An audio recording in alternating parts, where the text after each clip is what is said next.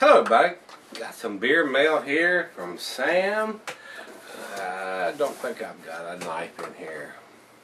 Sorry about that, I was unprepared, didn't have my knife out here. So let's get this open and see what we got from Sam. Sent him a couple of t-shirts. Hopefully he is able to surprise his other half, Karen. Cheers, Karen. I appreciate Sam sending this to me. I hope you're enjoying your t-shirts while you're on your ride. Alright, look at it. Got it wrapped very well, guys. A lot of bubble wrap. That's the way to do it. I mean, this is the way you wrap beer. Look at that.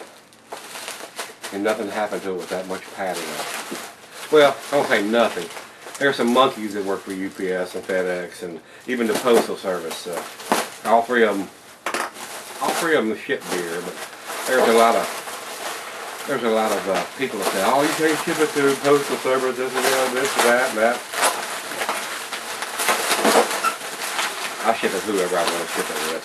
They don't even know what's in there. It's none of their damn business. Nothing in that package is going to hurt anybody anywhere. It's just beer. It ain't ricin or anything like that. It ain't nothing that's going to hurt anybody.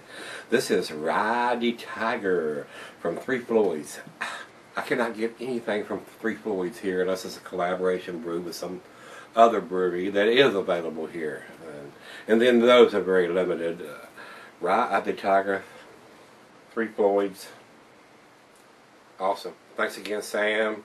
Thanks again, Karen. I hope, like I said, I hope you're enjoying your t-shirts. I appreciate you buying those, Sam. I hope you wear them proudly, and I do appreciate y'all watching and supporting me by buying the t-shirts. So, Rye the Tiger, Three Floyds. It's an awesome beer, I'm sure. Everything that these guys do, I hear and have read, is awesome. So, with that being said, cheers, Sam. Cheers, Karen. We're going to do this beer review pretty quick. We're going to get it in the fridge. Hope you see the review. It's coming soon. Let's go see what's in the fridge.